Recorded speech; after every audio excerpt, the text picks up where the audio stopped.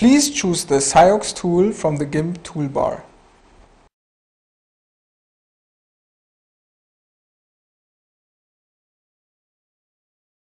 Draw a closed line around the object to extract.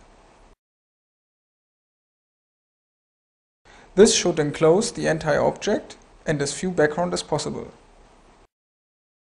Now use the foreground brush to mark representative foreground regions. The brush size can be adjusted using a slider.